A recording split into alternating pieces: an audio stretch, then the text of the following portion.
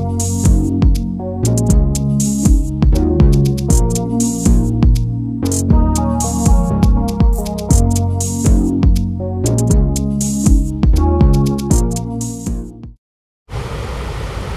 everyone, and welcome back to our YouTube channel, Fulfill. Can we do that again? Because my mouth was open. Hi everyone, and welcome back to our YouTube channel, Fulfill, the game of life.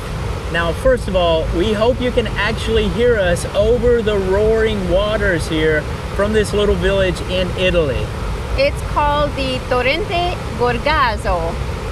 Gorgazo. We're not real good at this, but we're trying. We just decided that this was one of the coolest parts of the entire village once we walked around and looked at it. So we thought, what better place to film only if you can hear us above the water. So we're gonna give this a shot. We do think it's really interesting to watch as we talked about Portugal and how the terraces were engineered throughout the country. And this little village here, the water flow has been well engineered.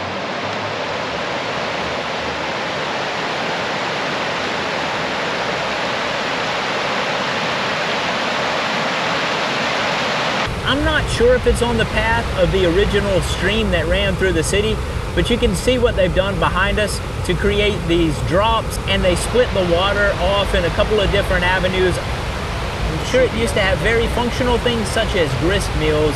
Well, it is beautiful and functional. That was a lot for me to say all that, wasn't it? Yeah.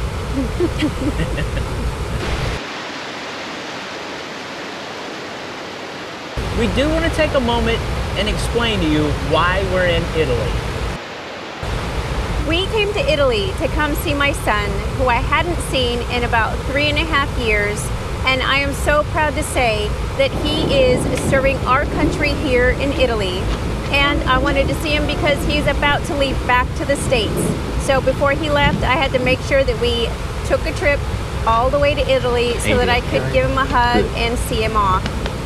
And we're both very proud of you and your work ethic and your diligence, and we're proud of you. Yes. We do also want to say we are missing Portugal. Yes, we are. Our home. Food here is at least twice the cost as it was in Portugal. The gas prices are still about the same. And as we told you, the accommodations here are about 60% higher than they were in Portugal. For a studio instead of a 3-bedroom. So the price of living here is quite a bit different, and maybe worse, more for me than it is for Christy. After almost 9 weeks in Portugal, we saw it rain twice.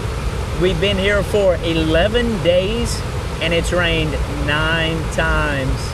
And me, being from the desert of Arizona, I totally enjoy the rain and the thunder. I just love it.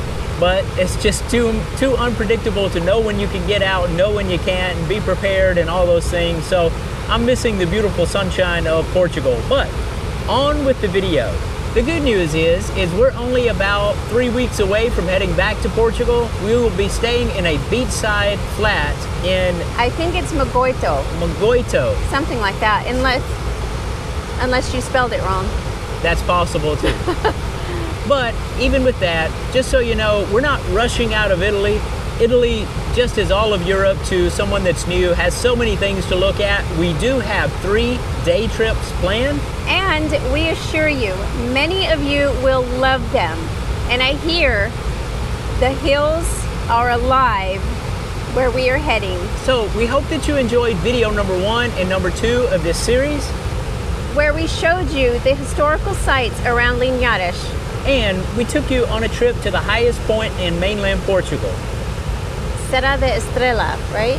Yes. If you think those sites were awesome, wait till you see what we're about to show you.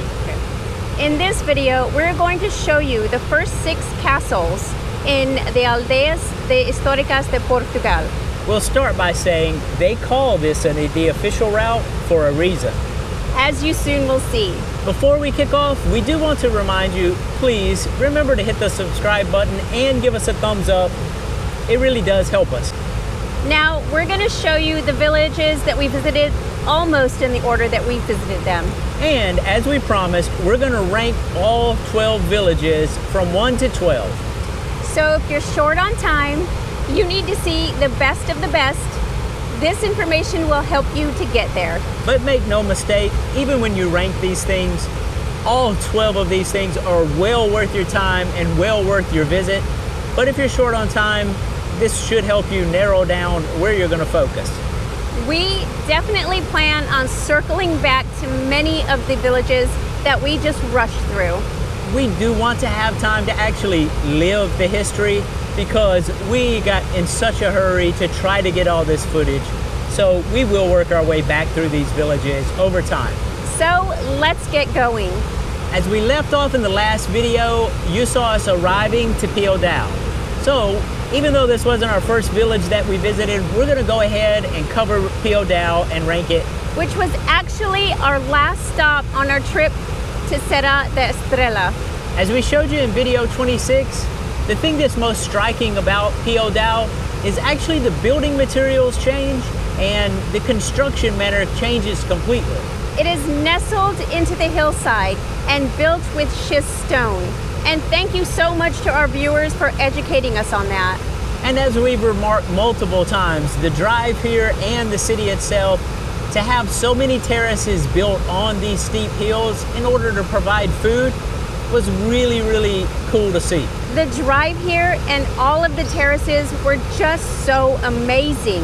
Just as we showed you before in the differences video, the roofing material looks like dragon scales, and we thought it was just super cool the way that it looked. Because of the terraces and the construction, the drive here was such a unique scenery. Yeah, so when we rank Piodao, we're doing it some in the city, but somewhat for just the journey to get there. So, where did we rank Piodao? We ranked it at number 4. I mean, seriously, can you imagine there are 3 other places better than this? On to our second village. We've already showed you so much of Linares that we just thought we would plug it in here just to remind you. There are so many things that we love in Linares. The castles, the overlook, the aqueduct, the houses built into the boulders. Linares has its own appeal. We really, really enjoyed staying there.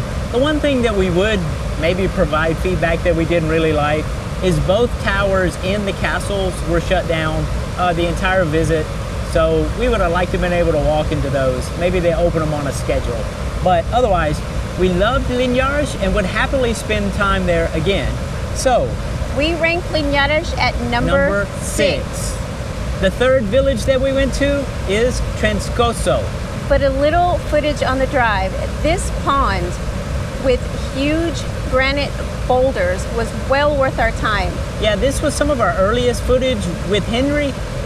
It was a little bit of experimenting, but a little bit of really cool things to look at too, so why not?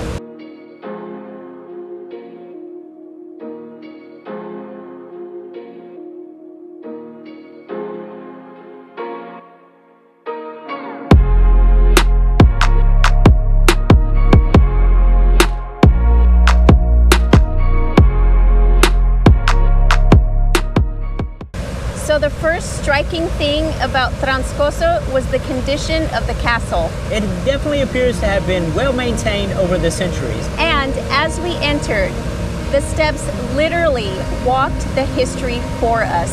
So that was a really, really nice touch. It definitely saved us some research, no doubt, and was probably much more accurate and more in-depth than we would have found online anyway. So we'll just let you watch the video footage here and kind of look at the history as it strolls by.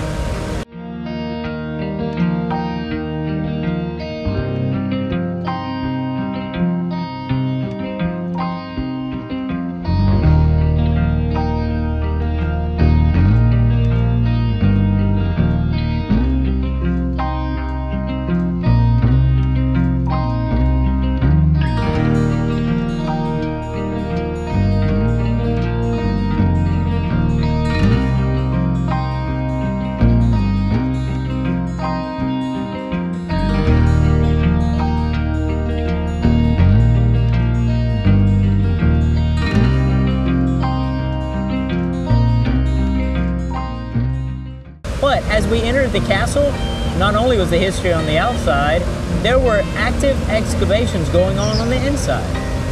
And we were able to walk up the tower and walk the walls in the castle. Yeah, I have to add this because it's really, really refreshing. Here's the reality. In the United States, if there is anything that you could potentially stump your toe on or have any sense of personal risk or any accident at all, it's going to be chained off. There's going to be 16 safety devices. There's going to be 17 signs pointing, please don't do this, don't do this, don't do this. And they're going to go so far out of their way to keep you from just enjoying the sights in order to ensure your personal safety. Here, it is completely different. We're able to walk every inch of this castle. We're able to walk on the grounds, we're able to walk on the walls, we're able to walk up any step that you're daring enough to walk up. So you could kind of say America idiot-proofs things, and it seems that Portugal, and maybe most of Europe, as we will come to find out, they're basically like, you make your own decisions, but if you make bad decisions, you live by the consequences. So it's really refreshing because so far, I don't think either of us fit in the idiot bucket. No. So we like the freedom to walk around, to look at the walls, to walk on the walls, and be adults and be treated that way. Just be careful. So the tower was open and we could go straight to the top.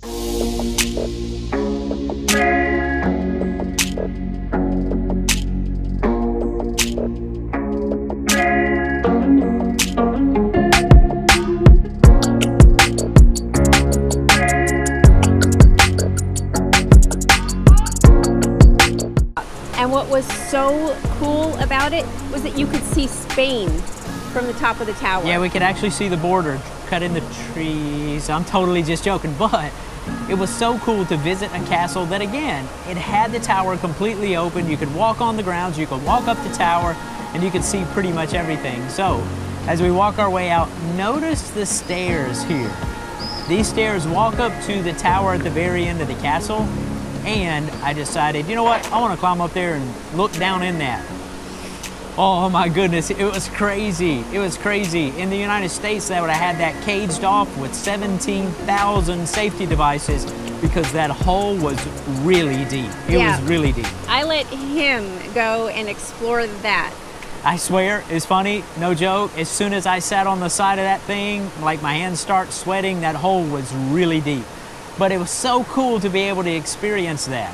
So we really enjoyed Transcoso as a castle and as an exploration site. So, where do we rank Transcoso? Number 5. This is a fantastic site to see, a well-kept castle where you can walk practically every inch. Yes, goodbye Transcoso. We really enjoyed it. We did. So, we're on to our 4th village. Marialva. Marialva. As we neared Marialva, it sat high upon the mountain and you could see the extensive walls. Yeah, this was one of the castles. Not very many of them could you really see as you're driving in, but you could really see this when you're driving in, so you already began to admire the castle from the distance. And let us say, we again were blown away. Yeah, this one even more than most.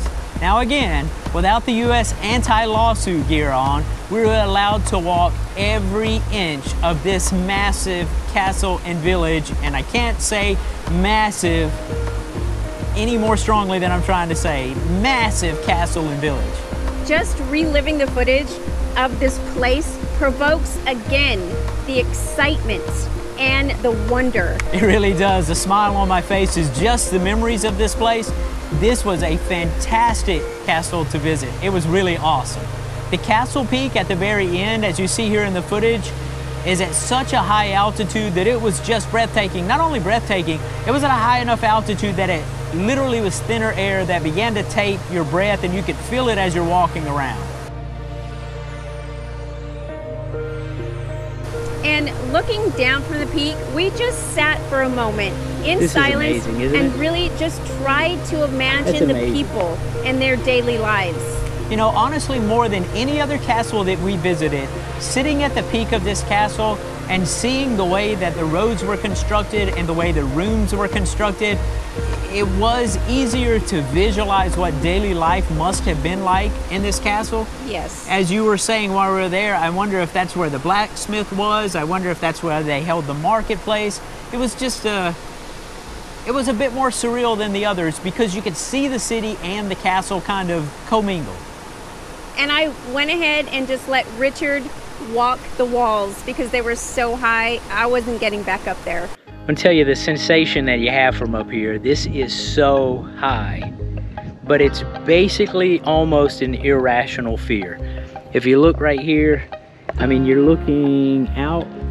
It appears that Christie's like on a cliff about to fall off, but the reality is the ground there is maybe 12 feet down. If you fell, you'd break something, but you wouldn't die. And on the right side, pretty much the same. Again, you'd break something, but you wouldn't die. And as you continue to approach the edge with Christy, all of a sudden you see, hey, wait a minute, it's not this massive edge. It's just this steep staircase. Yeah, it may not look like it in some of the footage, but the walls were probably 6 to 7 to 8 feet thick. So once you got up there, there wasn't very many nerves, though it was at an altitude, pretty significant altitude. There were a couple of places where the walls narrowed in, where it got a little bit more hairy to get there, but I would totally walk this thing again. It was a freaking awesome experience. The history of this place also includes being settled by the Aldeias, hopefully I said that right, a Lusitanian people. It was later conquered by the Romans and then the Arabs until the final victory of King Ferdinando the Great in his historic conquest of the Aldeias in 1063. What a really cool castle. As you can see as well, on the grounds is a well-maintained chapel. And we could go on and on and on for another 15 minutes, but let's just get to the ranking. Yep, so where did we rank this magnificent castle? Number 2. This place is astounding. Yes. And again, you can just see the village life as you're there. It's hard to put it all into words. Yes, this was just an amazing visit. We have to find our way back here for certain. So, as we wrapped up from this magnificent visit and actually started to get some oxygen back in our lungs, we decided, let's get back in the car and head on down to the next castle. This river in the valley, definitely worth some drone footage and practice.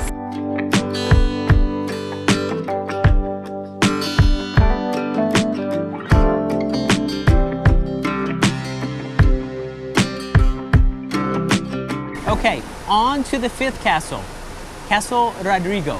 Now, we must admit, we learned a few hard lessons here. We arrived at Castle Rodrigo as the sun was beginning to set. And we were disappointed to see that this castle, and probably most, close at 6 o'clock. So we had to experience Castelo Rodrigo from the outside looking in and through the drone flyovers. Yeah, now you can see in this footage that the inside is well staged and the castle is in a crumbling state.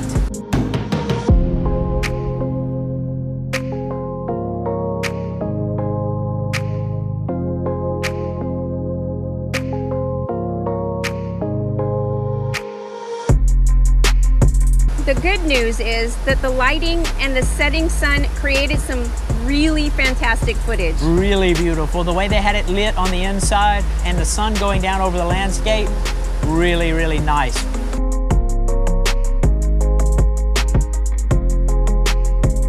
So, where do we rank Castelo Rodrigo? Number 8. Really, the relative aging condition and the size being a little bit smaller dropped it down the list for us. But make no mistake, guys, this village is seriously well worth your time. Absolutely. You know, it really does stink to have to rank such an awesome site this low, but it speaks to the grandeur of the 7 above it. And on to the 6th village of this trip, Almeida. Upon arrival, Almeida was a noticeably different structure.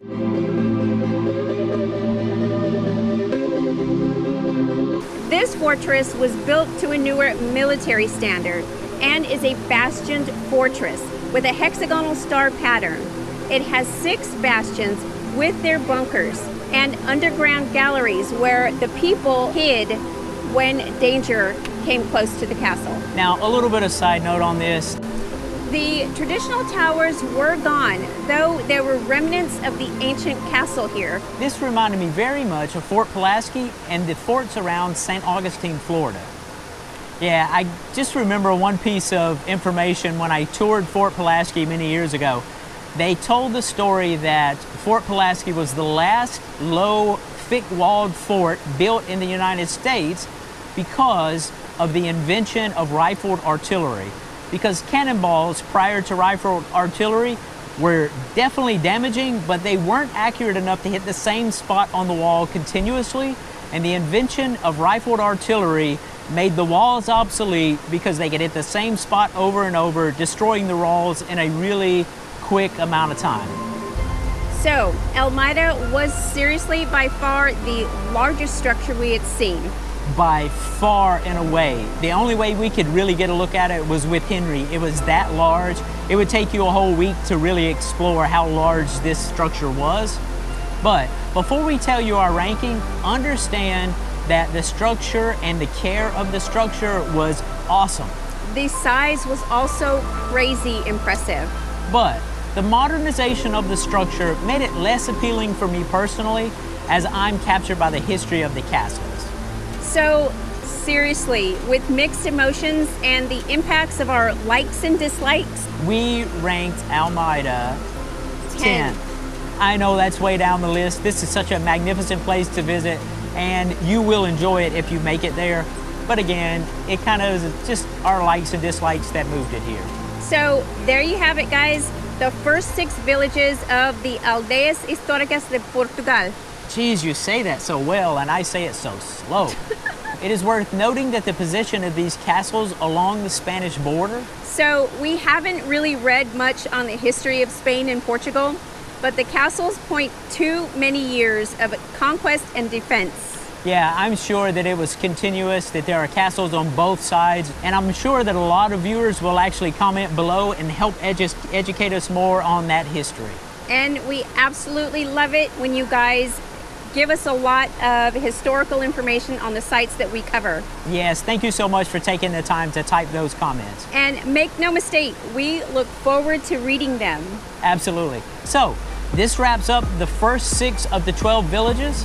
So, if you like this video, you are going to love the last video of this series where we rank the remaining 6 villages. So go ahead, give us a thumbs up, and remember to hit that subscribe button.